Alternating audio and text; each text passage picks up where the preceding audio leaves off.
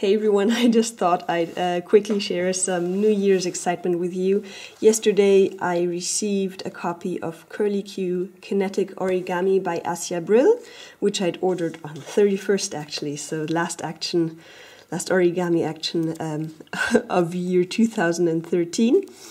And just now I folded my first Curlicue from a strip that's kind of looks like this, very long.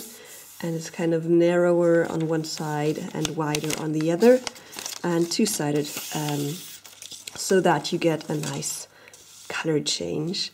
I'm really liking it. It's very different, and I just thought I'd show you this first fold in action. It's not as precise as Assia's, definitely, but you know, it's quite nice. So you can see all the different layers in the back and the front.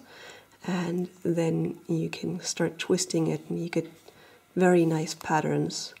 And the more you twist it, you know, the patterns change. And it's quite interesting to see, and you can kind of start seeing maybe a star spiral emerge. Can you see that?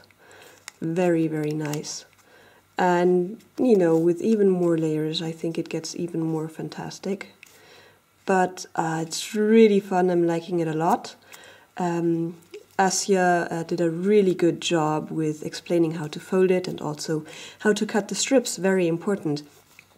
So, you know, if you're intrigued by this concept, go get the book. I am definitely excited, and I just thought I'd share this small, very first fold of 2014.